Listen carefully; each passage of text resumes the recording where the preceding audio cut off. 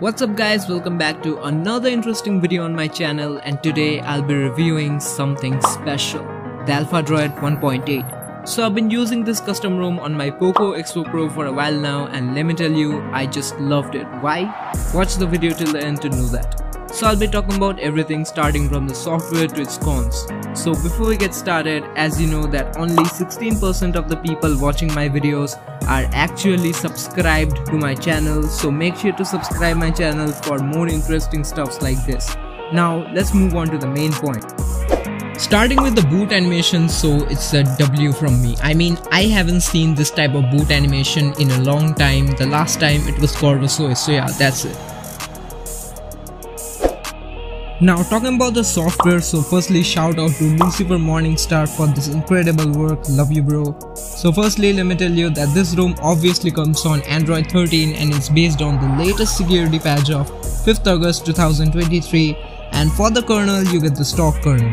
In fact, I'm using the latest Google Apps build of this ROM, and you also get the vanilla build, so yeah, that's for the software part. Talking about the launcher, so that's crazy. So this ROM comes with the stock alpha launcher that has a lot of features and customizations in it. So firstly, when you move into the wallpaper and style section, you get a lot of wallpapers that comes inbuilt in this ROM, like the Alphadroid themed wallpapers and the abstract pattern wallpapers. Moving back, you get different color patterns according to the wallpaper colors, and if I select this color pattern, the color of the system gets changed, which is nice. Moreover, you also get features like dark theme and themed icons, and you can also change the app grid size directly from here. And in fact, you can also change the icon and the font size. So yeah, that's great, but there's more. Now moving on to the home screen settings, you get more customizations regarding icons, home and much more. So firstly, moving into the icons tab, you can customize the icon size, font size and even the lines for the app labels. Like firstly, if I decrease the app size to 50%, you can see that it looks very small. And now if I want to increase or decrease the app font value, you can even customize it like this. And now on the top you get a feature for the icon packs, so when you open it, you can customize your app icons according to your choice. Like right now I have set it on the default one, which looks kind of boring. But if I select the Vera outline and move on to my home screen, as you can see that it replenishes the home screen and even the app drawer and gives some kind of a neon vibe to the app icons. Now moving back, you get customizations for home screen. So when you enter the section for home screen, you get a lot of features, like you can lock your home screen layout where you cannot add any apps and widgets after that. You get features like double tap to sleep, and even you can enable or disable the wallpaper scrolling for white wallpapers. Like right now I have enabled this option, and now if I move on to my home screen, the wallpaper doesn't scrolls. And now if I disable this option, my wallpaper some kind of scrolls in the way where I swipe my screen. Moving down, you can also get features like hot seat background. So when you enable it, you can see it some kind of sets a dock for your app, and even you can also control the background transparency of this hot seat background. Now moving down, you can also get customizations for the Google search bar, like you can increase and decrease the corner radius of your Google search bar like this. So yeah, it's kind of nice. Now talking about the app drawer features, you can customize the app background opacity and even the row height for the app drawer, and other features like themed icons. So yeah, that's for the app drawer. Talking about the recent menu, so you get many features, like you can see the memory info directly from the recent menu, and apart from this you can access features like screenshot, Google Lens, lock app and clear all button. So just enable all these options so as to access these features, and even you can control the background transparency of the recent menu. But apart from this, how can we forget the shake to clear features? So yeah, it's really nice. Now for the pre-installed apps, so as this is a GApps build, so you get the Play Store pre-installed, which works fine, and some other pre-installed apps like the modded dialer that can record calls of the other person without letting him know that the call is being recorded. And apart from this, you also get the Alphadroid exclusive apps like the clock app, which looks like a normal clock, but if you take a close look, you can see the second hand live, which I found really cool. And when you look at my home screen, the clock widget is also from this clock, and it looks perfect for me though. Now you also get the MIUI camera that works fine, and as usual it takes videos on 1080p 30 fps at its peak. Now if you are looking at the Dolby Atmos, so it's not real, cause I flashed the Dolby Atmos Magisk module on Magisk, so yeah, no Dolby. Now the things are gonna get spiced up from here. So talking about the features and customizations, which is the main highlight of this ROM. So when you move on to the settings, you get a tab right at the top called Alphabet. So it is much more than the way it sounds. So when you open it, just look at this. I mean, you get a lot of customizations for every single part of this ROM, starting from the user interface to the charging sounds. So firstly, when you open the user interface tab, you get more features. So firstly, starting with the ambient display or the AOD features, so you get features like wake screen for notifications that wakes up your lock screen when a notification arrives. You also get features like always show charging, which turns on the always on display while charging, which I personally use to avoid battery drain rather than using permanent AOD. Moving down, you also get the edge light features that trigger light on the edges of the screen when a notification arrives, which looks really amazing in the lock screen. In fact, you can customize the edge light colors according to your choice. Moving back, you get the ambient customization features, which I really like the most. Why? Let me tell you. So when you open it, as you can see, you get features like ambient text, by which you can set text on your always on display like this, and even you can change the alignment of it according to your choice. But the best feature I personally like is the ambient image. I mean, you can set your local photos on the always on display. For example, I want to keep this photo on the always on display, so let me just apply it. As you can see, it gets applied for the always on display, which I found really cool, and this feature only exists within this ROM. So yeah, a big thumbs up from me regarding that. Moving back into the user interface setting, you can also enable or disable the charging animations, set full screen apps, and even you get two different lock screen animations. Like right now I've set it on scale, which looks like this, and when you choose CRT, the lock screen animation changes. Below this, you also get an option to customize your monet settings. So when you open this tab, you can customize your monet theme according to your choice. Like right now I've set it on vibrant, and now after selecting fruit salad, the system color gets changed. Even you can control the luminance and the chroma key from here so as to customize the colors. Going back, things starts to change from here. Firstly, you can see that you can customize your brightness slider styles. Like right now I've set it on the default one, which looks actually very boring. But as you select any of the brightness sliders, I mean, just look at them. Every single one of them is dashing, and you get a lot of brightness slider options. But from all of this, I personally like the outline one, which looks really hot in the dark theme. Moving back, you can also customize your notification styles too, but when you enter the section, you can see that you get a lot of presets of notification too, but right now I can't show you the application because I have no notifications on my QS panel, but I can assure you that my experience regarding the notification customizations was really perfect. Moving back, you can also customize your QS panel styles from here. Like right now I've set it on the default one, and now if I select the new morph outline, as you can see that the style of the QS panel gets changed, and moving up you get the what? Cyberpunk. I think it was supposed to be cyberpunk. Yeah, when you apply it, as you can see that it looks really great on the QS panel, and let me tell you something, that this ROM has got the most number of QS styles than any other ROMs. Like, I really love the outline style, which looks lit in the dark mode, so keep that in mind. In fact, you can also customize the UI styles from this tab. Like when you open it, you get a lot of UI styles, and I personally like Shishu styles. Like when I select the Shishu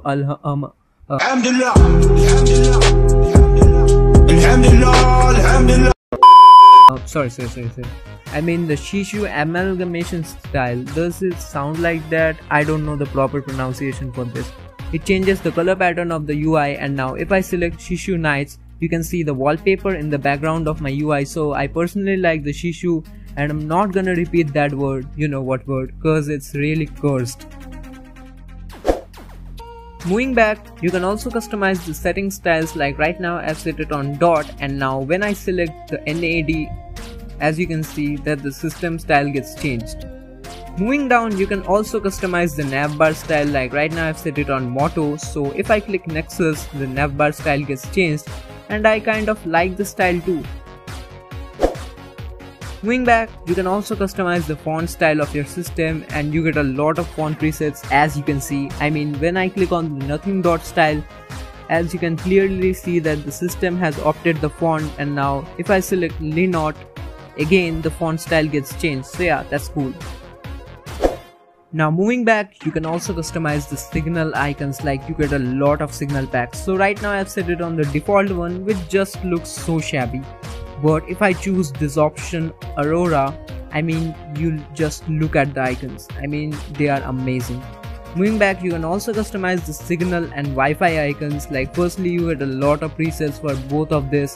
And now when I select Plumpy for signal and Arrow for Wi-Fi, it looks something like this, which is just lit.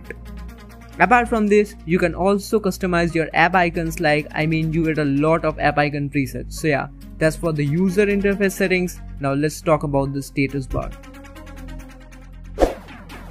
So moving into the status bar section, you get features for status bar icons, and even you can customize your clock, like you can set whether you want to keep it on the left or right side of your status bar.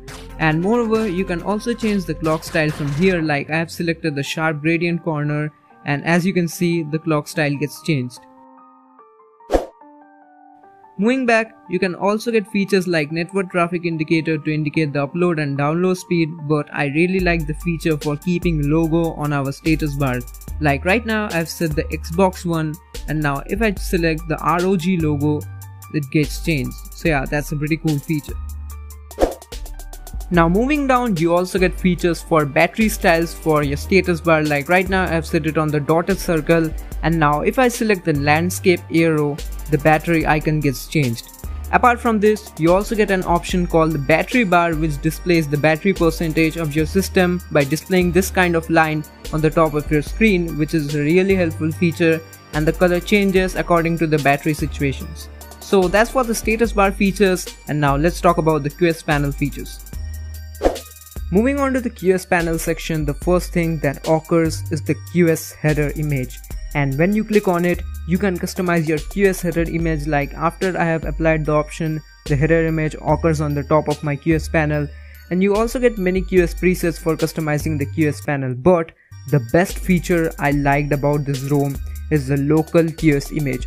I mean, you don't get this option in any other ROM, and you can select local QS images according to your choice from your gallery, but there are some consequences. I mean, you can select any image, but the best settings to apply the images are given below. If you want to flash this custom ROM, then you can use my settings for better results. Moreover, you can also change the opacity level, height, and even the side and top padding from here, and in my personal experience, you should definitely use this feature in dark. Moving back, you can also control the QS transparency from here like this, but moving down, you can also change the number of columns from here. Like if I select 3 columns, the number of column gets changed. Even you can also customize the animation styles from here, which is again a very cool feature. Like you get a lot of animation presets for the QS styles, and you also get an option to display the data usage in the bottom of the QS panel. So yeah, that's all for the QS panel features. Now moving back, you also get features for buttons, notifications, and navigation, which I'm not gonna cover because the video is gonna get really long. For the lock screen, you get a lot of lock screen clock styles, and even you can customize the position of the clocks from these options. Moving into the sound settings, you get features like pulse. So when you open it, you can customize the pulse for your ambient display, lock screen, and even the navigation bar. And let me show you how it displays while playing a song. So currently I'm playing a song, and you can see that my nav bar always on display, and even the lock screen is showing this kind of pulse patterns during playing the music, which looks really cool by the way. Even you can customize the pulse features according to your choice. Moving back, you get features like adaptive sound, and moreover you can set custom volume panel. Like right now I have set it on default, and when I select Realme UI styles panel, the volume panel gets changed. So yeah, I really like the Realme volume panel. Moving down, you also get some call vibration features. So yeah, that's for the sound features. Now talking about the miscellaneous features, so firstly you get the game space. So when you add any games here, you can display the FPS and increase the gaming performance of the games. Moreover, you also get spoofing features like unlock higher FPS in games and unlimited photo storage for Google Photos that works fine without any problem. Moving down, you also get the parallel space where you can set up different accounts for the selected app, which is a really helpful feature. So that's finally over for all the Alphabet customizations and features, but apart from this, there is something more. Moving into the sound and vibration features, you can set custom charging sound from here, like you get some pre-built sounds, but you can also set your own charging sound according to your choice. So guys, that's for all the features and customizations of this ROM. I'm really tired, and now let's talk about the performance. Now talking about performance, so it's amazing. I mean, when I ran Antutu, I got a score of about 460k, which is insane. And even while running CPU throttling test, I was stunned. I mean, I ran the CPU throttle test under 100 threads for 10 minutes and the CPU throttled to 95% of its max performance, giving the maximum JIP score of 231k, which is just amazing. So now let's move into the most awaited section. So talking about the gaming performance, it performs outstandingly well here too. I mean, as usual, I played 3 TDM matches and 1 Livik match back to back without any break, and let me tell you that the gaming performance was amazing. So firstly, let me tell you that you get the 90 FPS unlocked for the smooth graphics, but I played in extreme settings for better consistency. So for the first TDM match, I got an average of 59 FPS consuming 2% of the battery. For the second TDM match, the results were mostly the same, and for the third TDM match, I got the same average and the battery consumption was just 1%. Now talking about the Livik match, so I got an average of 59 FPS consistently, and only in some situations the frame drops to 50 FPS, but they gain the consistency again in 1 to 3 seconds. So the gaming performance is also outstanding. For 5G, so yeah, 5G works fine without any problem, and I also ran a speed test to check the speeds out, and yeah, it was fine. Now talking about the battery backup, so I got an average battery backup of about 7 hours 30 minutes on heavy usage, which is insane, and of course I used my phone on 120Hz, and for normal usage you can consider about 8 hours, so yeah, that's great. Now if I talk about the cons, so I just had 2 minor problems. Firstly, you don't get the Google app pre-installed, and as a result, while setting up your phone, you cannot restore the online backup for your apps from your Google account. And the second one is just personal, that is the Dolby Atmos. So I hope the developer might add Google app and the Dolby in the next update, and apart from this, I have no other issues. Now if I talk about my experience and conclusion about this ROM, so I will just say one thing. This is my favorite ROM from now on. I mean, there are no other ROMs that provide such insane customizations except for Rising OS and Evolution X. And it's probably the best ROM out for Poco.